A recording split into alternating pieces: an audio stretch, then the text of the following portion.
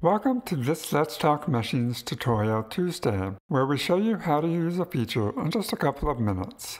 In this video, we're considering how to use boundary conditions within the Solve panel. To set boundary conditions, click over to the Boundary Conditions tab. Within this tab, you can specify how each edge of a domain or face of a block will be treated when using the T-Rex anisotropic meshing tool. You can create new boundary conditions by clicking on the button labeled New.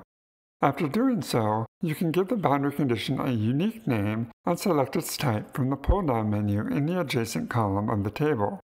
There are three unique boundary condition types to choose from. The wall boundary condition type advances anisotropic triangles or tetrahedra from selected edges or faces depending on whether you're using the T-Rex tool in its 2D or 3D mode respectively. The wall type boundary condition requires an additional input from the user which indicates the initial grid spacing to use when advancing anisotropic triangles or tetrahedra. You can enter this in the third column for this boundary condition entry.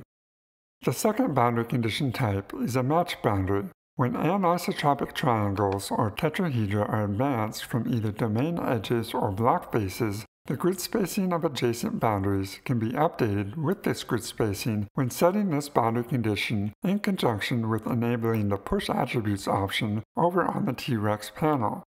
Lastly, there is the adjacent grid boundary condition type. This boundary condition works somewhat similar to the wall boundary condition type, but instead of explicitly setting the initial grid spacing for the T-Rex tool to use, it determines this value from grid spacing of adjacent grid entities, such as edges of domains or faces of blocks, in order to merge anisotropic triangles or tetrahedra, which ensures a smooth transition. After populating the table in the Boundary Conditions tab, you can select the relevant grid entities from the display window or list panel and click on the checkbox labeled Set next to the boundary condition entry to apply this boundary condition to the selected grid entities. After setting all of the boundary conditions, you can select one of the boundary condition entries in the table, and the domains or edges that have been applied this boundary condition will be highlighted in the display window. If you like this video, then be sure to click the thumbs up button and subscribe to our channel for more videos like this. If you have any questions or comments, then drop us a line down below or connect with us on Twitter using the link in this video's description. Thank you and have a pleasant Tuesday.